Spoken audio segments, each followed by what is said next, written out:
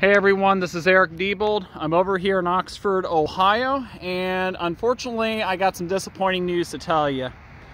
The last time I videotaped the train here was May 2020, and as you can see, there's been a change to the crossing.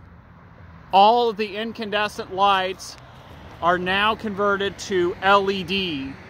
So as you can see, the cantilever lights, they're all LED. All of the lights on the pole are now LED. They are using Safetran lights with either Leotek or WC Hayes LEDs. So yeah, folks, this is the new change to the crossing. As you can see, there are no more incandescent lights on this classic crossing. The only thing that hasn't changed is the crossing still has its Western Railroad Supply mechanical bell. So there you have it, folks. This is my Spring Street Crossing update, reporting live from Oxford, Ohio. NS Steampunk, Tower 93, over and out.